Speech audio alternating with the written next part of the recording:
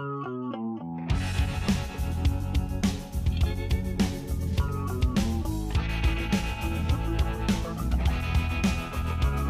back to Tea Time in Olympia. I'm Lucas Miller, and my guest today is Kasha Roseta, Program Supervisor for the Equity and Civil Rights Office of the Superintendent of Public Instruction in Washington State. Kasha, thank you for being with us today. Thank you. So why don't you start by telling us a little bit about yourself, a few brief words about your background, and what exactly is it you do at the Office of Equity and Civil Rights at OSPI? Sure. So, native Pacific Northwesterner, grew up just down the road in Eugene, Oregon, went to school at various places, ended up teaching middle school after college, and then left that job to go to law school and start kind of a second career. And so OSPI was a very perfect place to kind of meld those two careers into one. So at the Superintendent of Public Instruction's office, our Equity and Civil Rights Office is really a unique office. There are not that many states that have a subdivision within the agency specifically devoted to equity and civil rights.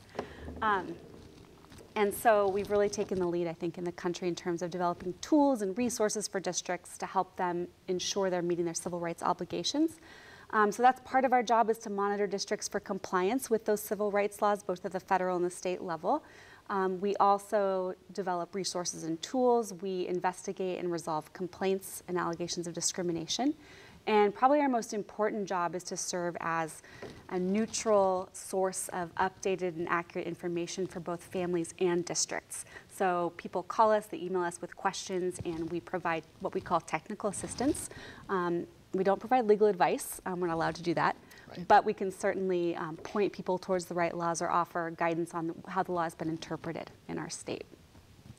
So because I think there's maybe a little bit of confusion, tell us a little more about the relationship between OSPI, the school districts, the school boards.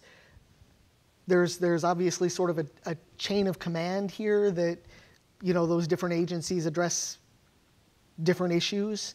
So for a parent who wants to advocate for their child, you know, suppose, you know, their child wants to be called by a certain name or a certain pronoun.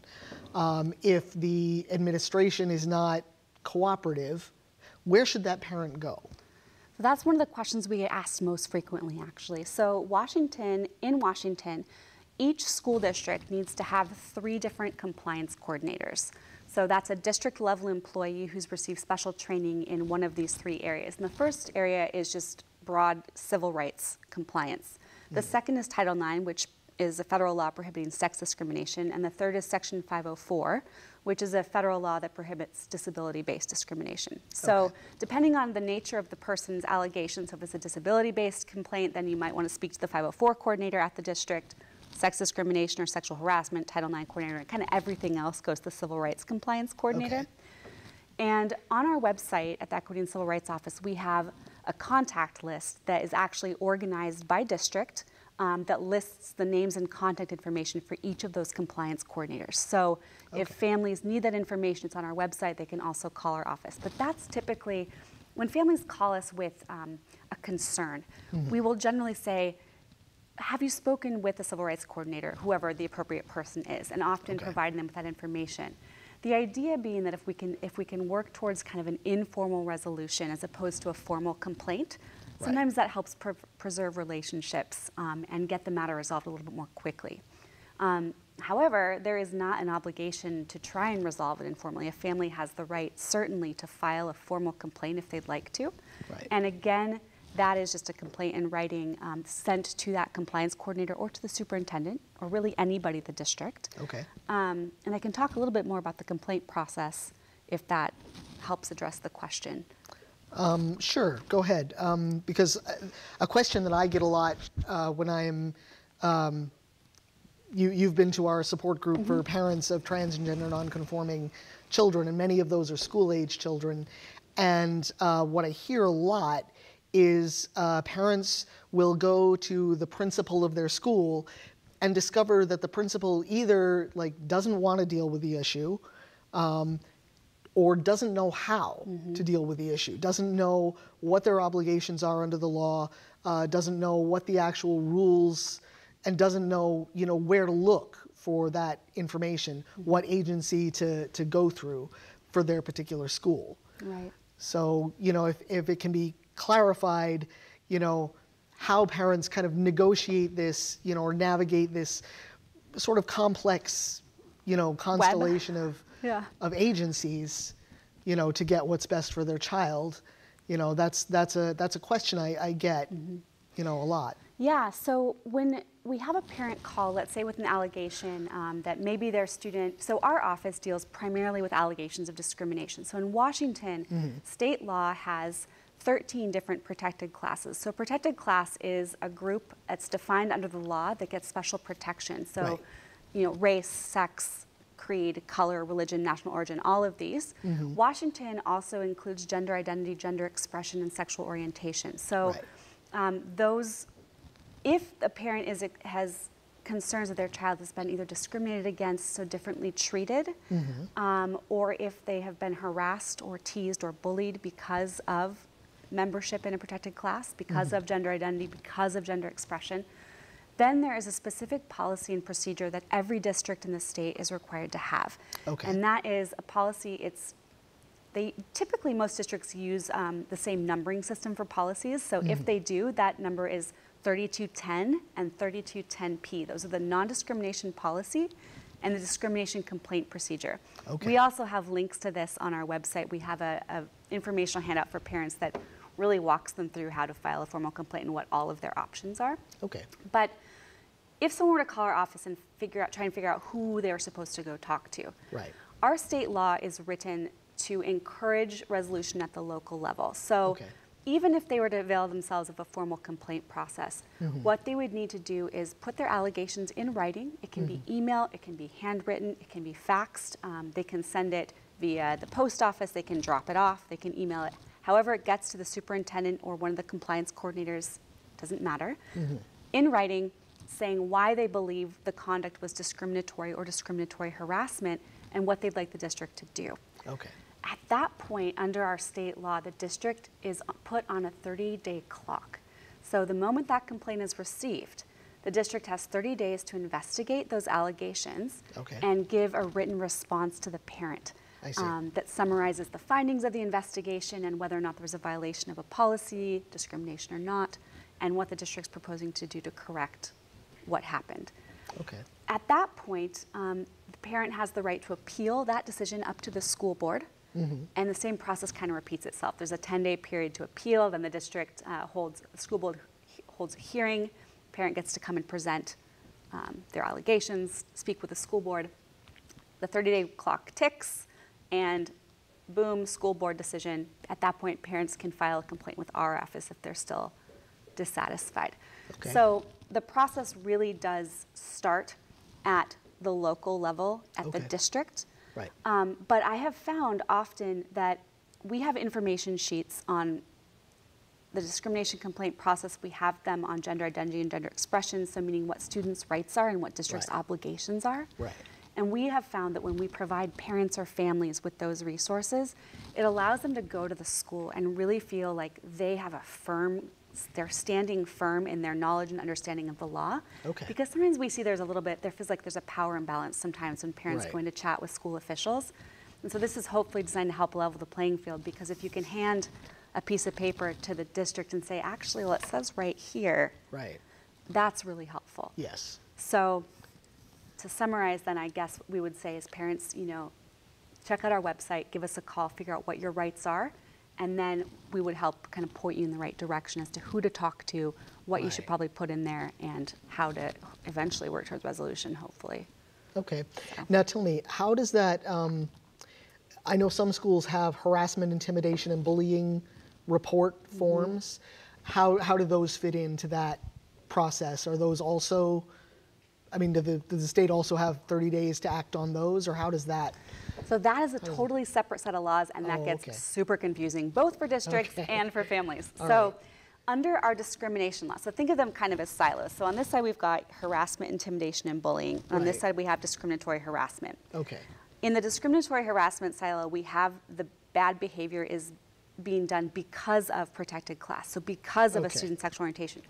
Over here in the bullying, harassment, intimidation section, we have bullying not based on a protected class. I heard one district describe it as run-of-the-mill bullying, which I wasn't really a fan of, because bullying is not something we want to ever normalize. I would think it would be hard to separate them sometimes. It is. You know. Yeah. So what we say is, if the district is on notice that there is some type of bullying or harassment going on, they have a duty to investigate it under one or both of these policies. So for instance, let's say there's a situation where kids gotten shoved in the hallway or something.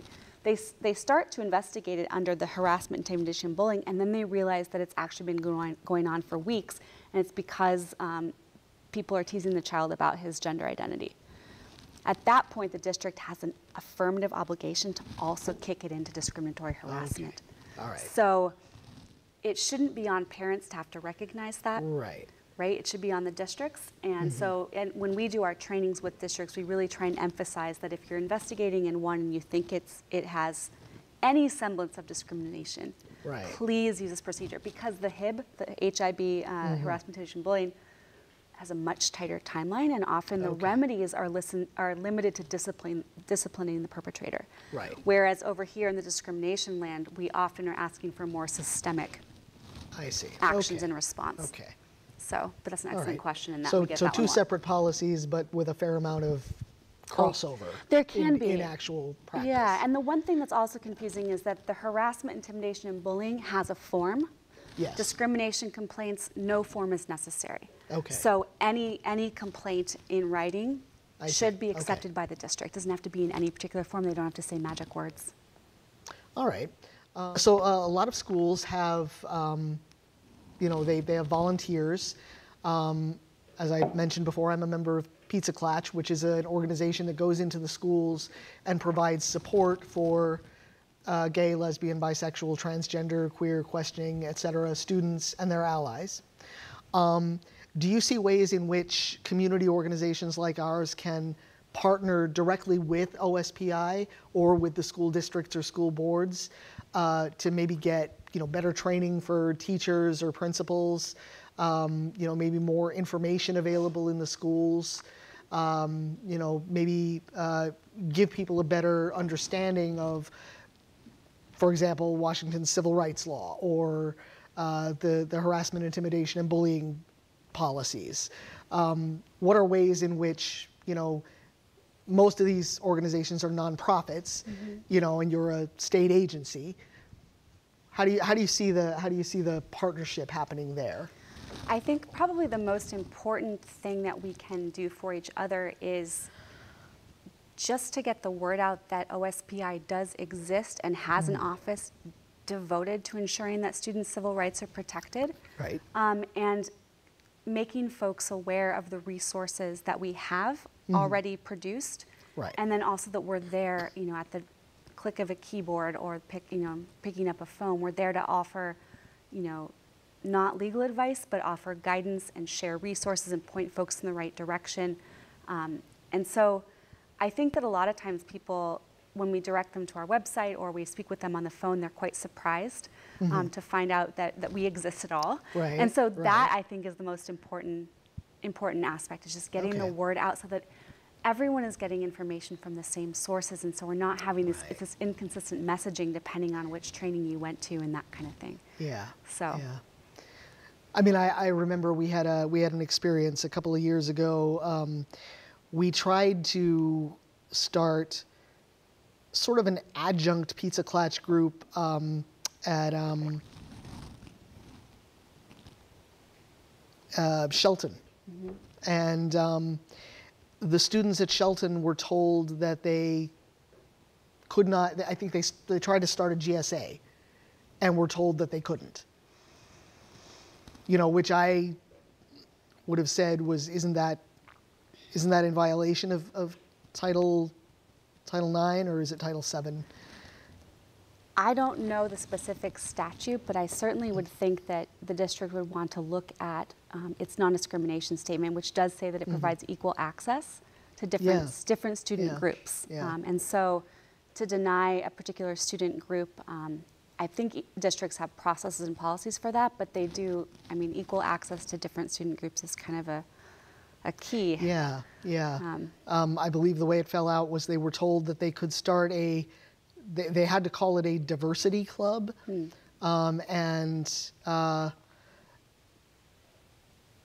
We did for a little while have a couple of Pizza Clutch facilitators going out and meeting some students at the Shelton Public Library. Because it wasn't hosted at the school. Right. Yeah, that would certainly, I mean, I'm not someone who likes to kind of shoot off the cuff like this, but I do think that that would be a situation where if somebody had called with that, we would have, taken their information, done the research, and then gotten back to them with the answer that they need. I don't have it at the top of my head at easy disposal. Yeah. But yeah, that would certainly, if a group is being denied the ability to meet on campus because of one of those protected classes, that would certainly seem like that could be problematic potentially. Yeah, and I mean, I know there's a difference between a GSA that's started and run by the students and an outside nonprofit group, that comes into the school, as volunteers, to provide support. And I think that people aren't always clear on the difference, how the different laws apply there. And that's something, we don't get a lot of questions about that, so that's something that's not completely fresh in my head either. Yeah. So I can understand why others are confused. Yeah. Yeah. Yeah. Even school officials. Okay, so so what do you find to be some of the biggest barriers, in providing protection for GLBTQ students or any other protected class of students? I mean, do you find that it's, attitudes of local administration, or is it, bureaucratic difficulties? Is it that people don't know the laws? What do you think is like what do you guys run into at OSPI as the biggest stumbling block to doing your job, essentially? I think all of those things play in to some degree. Yeah. I think the challenge for OSPI and for school administrators is, even if the folks at the administrative level, so even if the superintendents and maybe the civil rights compliance coordinators have had that training, making sure that it trickles down throughout the buildings, throughout the schools, and that it's consistent is something that, you've played telephone before, right? Messages can get a little bit distorted in translation. So we really try to emphasize, when let me back up, but we have the capacity, when we have the capacity to offer trainings to different districts, we entertain and consider those requests. We also go out and present at different conferences. So conferences including school counselors, school nurses. I was at the Gender Odyssey conference last month in Seattle. We go and do 2 different statewide civil rights trainings designed for civil rights compliance coordinators, one on the west side of the mountains, one on the east side of the mountains. So with an office there are 3 program supervisors and 1 managing attorney. Okay. So, we're small, but we're mighty. And so we try and get the word out as much as we can. But that has certainly been the challenge, particularly in the civil rights compliance coordinator roles, because we've found that there's quite a bit of turnover in those roles. Right. And so once you feel like you've gotten one bit up to speed, then maybe they've gone on to pursue a different opportunity, and so we're kind of starting back over again. Sure. So it's it's a reiterative process.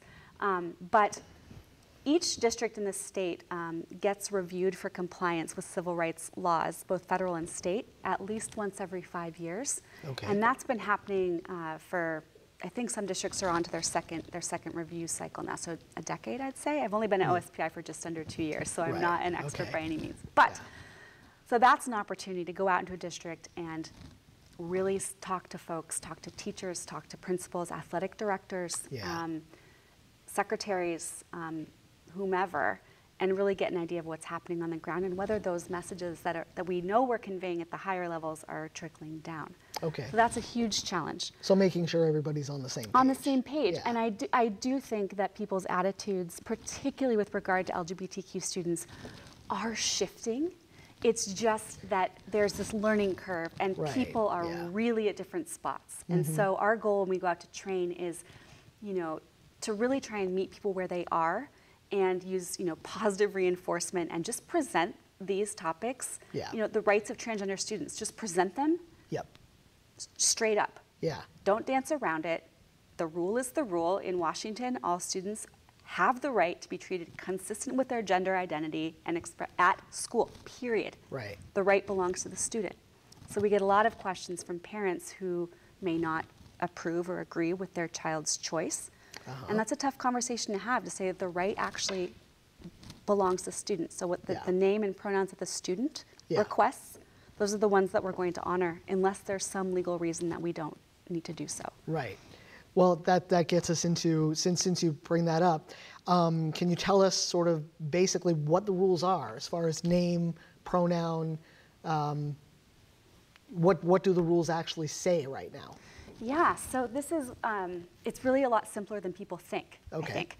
And really, the general rule is this. If you take away nothing else, this is what you should remember, which is that in Washington, all students, whether cisgender, transgender, gender diverse, genderqueer, gender fluid, have the right to be treated consistent with their gender identity. So nobody knows that better than the individual, so let the student, let the student needs to be consulted and let the district and the school know what they would like. Where we run into some problems is with, of course, locker room and restroom use. Right. And same rule, right? We go back to that same rule, consistent with gender identity. Simple. Okay. Now here's a question that when I asked similar questions a few years ago, it seemed to me that there was some language in the rules concerning the student's gender identity has to be what they present or express consistently at school. And most of us thought that there was maybe some difficulty with that language because, a certain identity, they may not be at a place where they're ready to present one identity consistently. Yep. So what do you do for students who are, questioning or, still exploring their identity or trying on different names or pronouns, who are kind of in that seeking stage that, all teenagers go through and all young people have a right to go through. How do you reconcile that, with how do you decide what is their gender identity that you have to be consistent with? Right, and we get that question a lot, and I think we're going to get a lot more of it now that Washington's added the third option for birth certificates, right? The X now. Yep. But the guidance, so our guidelines that we drafted that have that consistent language in it that you pulled out consistently, those were drafted in 2014, I believe. And as we've shifted away from a binary framework, right? We have adjusted our guidance. We're in the process of revising our guidelines to reflect kind of that shift. You did mention there was some new. There's some new guidance. Stuff. So with regard to gender fluid students or students who are trying to figure it out, our guidance to principals and to administrators is trust the student, and whatever they are doing on a given day, that is okay. All right. So that is the guidance that we've been sharing with principals. Good. It does get, principals have tended to push back a little bit with regard to, restrooms and locker rooms, but again, it's that same rule, whatever the student knows their gender identity and whatever is resonating, that is, it's gonna be okay. It's gonna be okay. Yeah. With regard to, there has been a little bit of a shift in the guidance too. So we've gotten a lot of questions this year with regard to which name do we use and on non-official educational records versus official educational records, and how do we figure this out if our student information system only does X? So that's been kind of the point of friction this year so far. Okay. And again, the rule there is that unless there's some legal reason not to use the name a student requests, please just use the name the student requests. Student information systems at this point, the state law has said that in order to change a legal name, you still need to have documentation of a legal name change, whether that's a court order or an affidavit of common law name change. But to use the name and to respect a student's gender identity at school, you don't need that. All it is a request, and that should be, the student's name that they request should be put out on things like attendance sheets, class lists, state assessments, and that's a change this year, actually. So students taking state assessment should have the name that they request on there. That does not need to be a legal name. Okay. Under state law, the only situation that we're aware of where a student's legal name has to be used is on a transcript. Okay. And that's just the way that's written into the law. So until the legislature makes that change, there's not a workaround. However, I met with our student information folks a couple weeks ago at OSPI, and I was told that even if legal name has to be on the transcript, there are places on the transcript where other names can be listed. Okay. So while not front and center, it can still at least be there. Right. And that's where we are right now. So Okay. there may be some federal reporting requirements that we're not aware of that require use of legal name, but our guidance to districts has been like just default to the name the student requests unless you can point your finger at a reason not to. That's legal authority. So that's the guidance that we're giving. Right. So legal authority would not include, for example, a parent calling the school and saying, you know, I don't want you using this, you know. I had a situation in a pizza clutch where a youth wanted to use a certain name and pronoun at school, and their parent, who was not supportive, called and basically forbid the teachers and the principal to use the student's preferred name and pronoun. But you're saying basically OSPI policy is on the side of the student in that case. Yeah, we tend to say that the right belongs to the student. We don't tend to say it, we say Right. that. The right Yeah. belongs to the Okay. student. And those situations are really hard because, you know, one of the things that we know from research is that having an affirming, supportive family is really critical for all students. Yeah. And so when this situation occurs where the student knows and wants one thing and the parent's not on board, that can be really challenging. So it's important that there's somebody at the school who can talk to the student and make sure that, you know, so at parent-teacher conferences, let's talk about this. What is going to make you safe? What is going to make you most comfortable? Which name? Just checking in with a student. And I think sometimes that we forget to do that too. As I used to teach, and I feel like that's something that as teachers, we're very concerned about the parent, and we're also very concerned about the child. And we need to really remember that that's our priority is the child. Yeah. So. Okay. Good. That's good to hear. Yeah, I agree.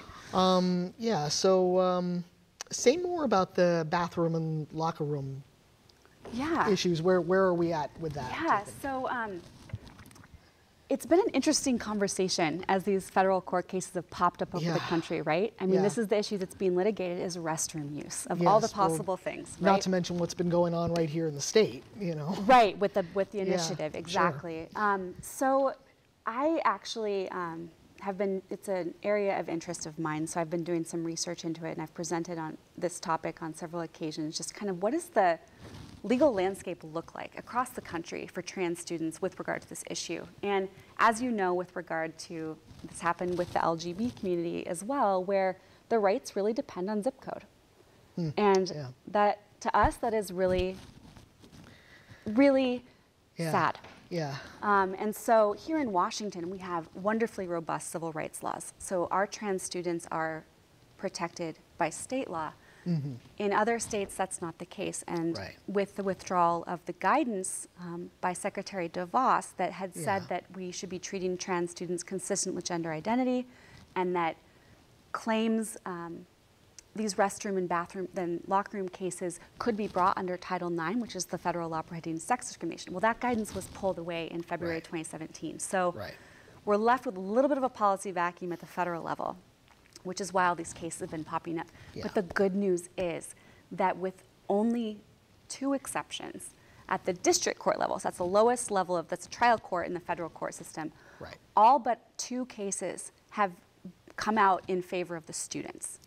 Which is outstanding. At the circuit court, so the federal courts of appeals, all of the cases have turned out favorable for trans students. And so that momentum is really encouraging.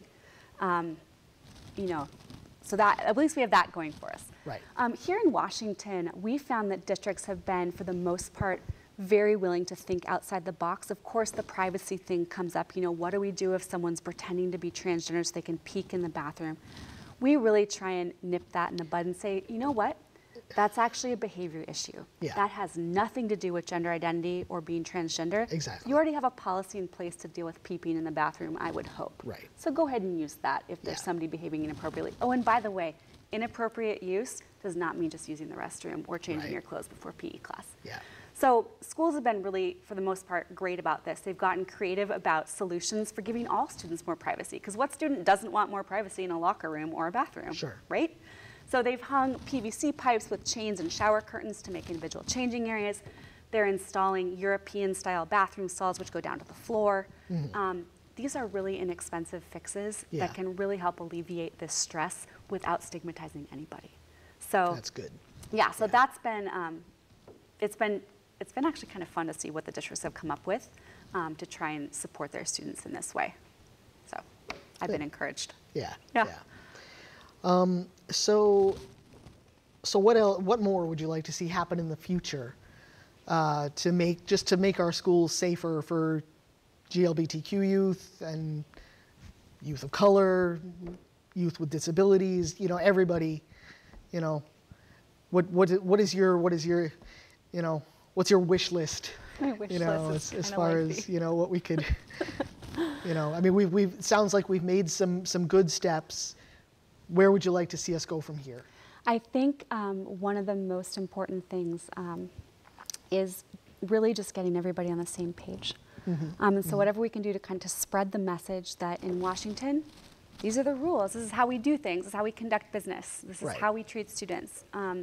That's going to be really important. I also think that making sure people know about their district's non-discrimination policy and the complaint procedure is really important. And I had the opportunity, I think 2 years ago now, to go to the Gender Odyssey conference and present, and Gavin Grimm was there. So the big plaintiff for the case, the transgender restroom case, went to the Supreme Court of the United States and then got kicked back down, is in limbo at the moment. But and I asked him, I got to ask him a question. I was a little starstruck, but I did ask him, what can schools do? What's the one thing they can do to make students feel safe? And he, without even skipping a beat, he said, you've got to have a policy that protects kids based on gender identity and gender expression, and you have to enforce it. So that, he's like, that just sets up an environment where it sets the tone. Where this is just how we do things here. We are not going to discriminate based on that. And that, he said that having that exist, it's something to point to if something goes wrong, right? There's a remedy. So getting people on the same page, and I know that this year in the legislature there was a bill that would have required a policy specific to transgender students to be mandatory. And currently, as that stands, districts, it's an optional policy. Districts can certainly adopt a specific policy discussing how trans students are going to be accepted and welcomed. They don't have to. And we encourage that strongly, however. But it's good to know that in Washington, at least, even if they don't have that policy specific to trans students are protected under that non-discrimination policy and procedure already. So it's an extra layer, which we think would be wonderful, but it's not like there's not a floor, which is nice. So getting everyone on the same page, I think is really important, as well as just making parents and students, encouraging them to take advantage of their options for dispute resolution, so the informal options, talking to the compliance coordinators, right? If they need to, filing a formal complaint. I mean, districts have obligations, students have rights, and so that's why that process exists. So, and to understand, also, it's important, there's an anti-retaliation provision. So districts can't then take an adverse action against anyone who's filed a complaint, which helps people sometimes when they're in that sticky situation. Well, it's interesting you mentioned Gavin Grimm, because I would think that one thing that that OSPI and the districts and the school boards would benefit a lot from, I think, is getting the youth themselves more involved, in these processes, in the having more input into making new policies, becoming, maybe have youth members on school boards. Do you see that as like something we might move toward in the future? Man, on a personal note, I love that idea. Yeah. I think that would be fantastic because I think that often we as adults have such different concerns and worries Yep. than students. And Yeah. so we make sure in our presentations and trainings to have at least 2 slides that say, don't forget to ask the student. Right. P.S. Don't forget to check in with the student. And if you don't feel comfortable doing so, chances are somebody else will. So let's make sure that we're checking in an age-appropriate way and making sure that we're taking their thoughts and feelings into account. I think that's a fantastic idea. Yeah. So if they can stomach sitting through a board meeting, which You are know, very well, interesting. I mean, we have a couple of youth members on our Pizza Clutch board, That's and fantastic. you know, I find that if you you know, when they're really invested, Yes. you know, they will get engaged. Yeah, and I mean, it's a great thing that they can put on their resume too, as they're preparing, yeah. you know, for the Yeah. workforce. Something like that, that civic engagement says a lot for Yeah, students. yeah, and for the schools that require community service Right, right. as graduation requirement, Requirements, yep. you know, Yeah. that can be very helpful. How else can we become involved? Is there like a public comment opportunity for OSPI? Is there a way that parents and students and just community members and organizations that serve youth, you know, can engage and give feedback and, you know? Yes, there is.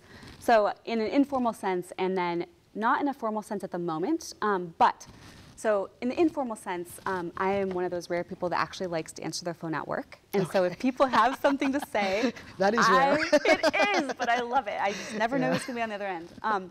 So if you have feedback or you think that a district is not doing something well, or you think a district did do something really fantastic, we are all ears. I would love to hear from people. And that's part of I think the message that, you know, that we exist and that we're there to help people understand these civil rights laws. And they're complicated and they're kind of written by lawyers, so they're confusing, but Right. we do our best to try and Yeah, translate yeah. them into plain English and so that people have a really solid footing.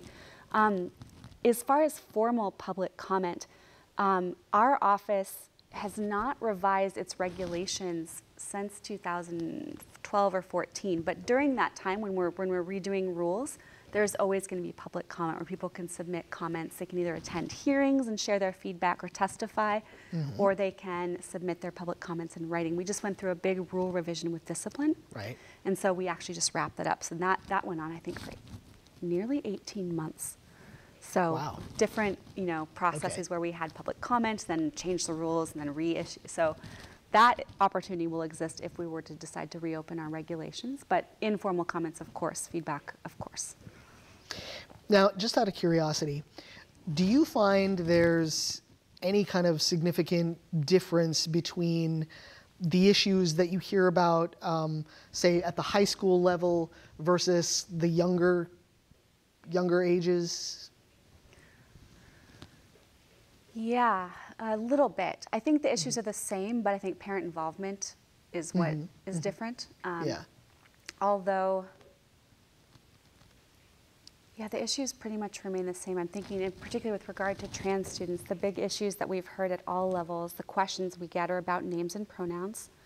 Which sports teams can we play on? And the answer, we go back to that general rule of Yeah. whatever the student's gender identity is, that's where they're going to play.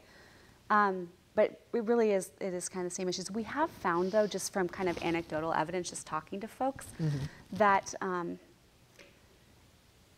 when there is a difference of opinion, it doesn't tend to be between students, but Right. it tends to be between adults and students. And so Okay. that's kind of an interesting dynamic that students, especially the younger students, are kind of rolling with it, with gender being a more fluid concept. So I think it's going to be interesting to see how that shifts over time, too. Okay. Do you find that the conflict is like more between students and teachers, or students and parents, or students and their friends' parents, or All of those things. Okay, Yeah, all right. I think there might be, and this is just me speaking on a personal note, but I think that there may just be some generational differences that you know, are contributing to that. But I think that from what we've heard on the ground, at least, the students, you know, for instance, when a student's transitioning, they've been for the most part, the feedback we've been heard is that students are like, okay. That pretty much matches what I've heard, is that the kids tend to take it in stride. It's always the adults, either the teachers or the, you know, parents of friends who are, you know, raising an issue. Yes. Yeah. Do you want to, is there anything more that you wanted to say about new policies that are in place, or?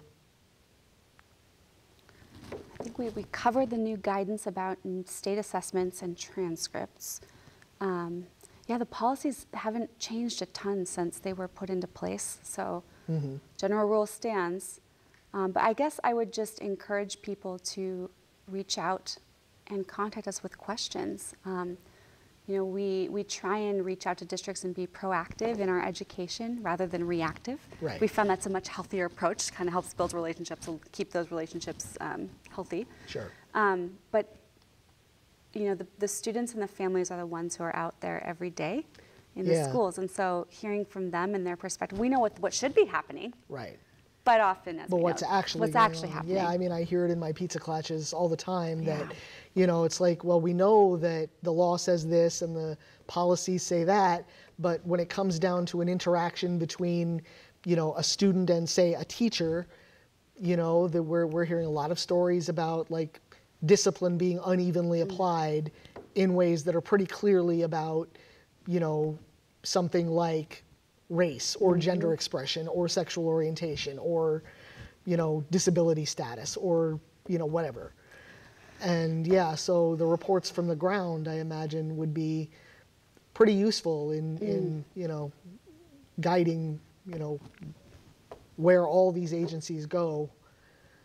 Yeah, from here, exactly. And yeah. the discipline is interesting because that has definitely become more of a hot button issue, not only in Washington, but across the country. Oh, yeah, I know that of course, yeah. since OSPI is released, it's released pretty incredibly detailed discipline analytics so that districts can go in there and separate out by race, by sex, by EL status, disability, and kind of look at their proportionalities to see if there's any disparities.